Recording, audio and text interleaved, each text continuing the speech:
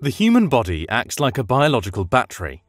Every single cell generates its own electromagnetic field, which is used to store information.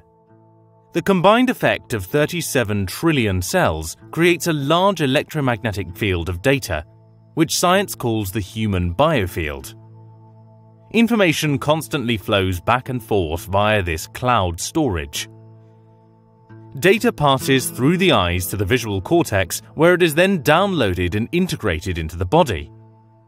If you experience something too emotional or traumatic, Brodmann's Area 19 inside the visual cortex prevents the information from entering the body, holding it as an emotional memory image on the screen within the biofield.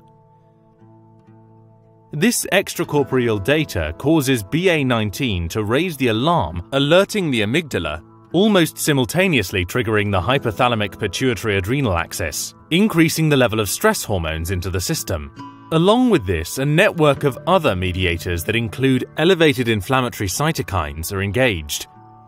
Dysregulation of this network causes too much or too little cortisol or inflammatory response.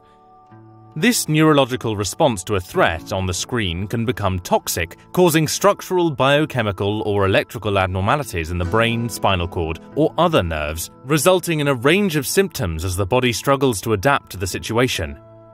There is compelling evidence that clearing the screen allows the information to be processed through BA19, halting the chain reaction so that the body returns to homeostasis. I wonder what other conditions may be caused by emotional memory images being held on your screen. Could information be the cause of your inflammation?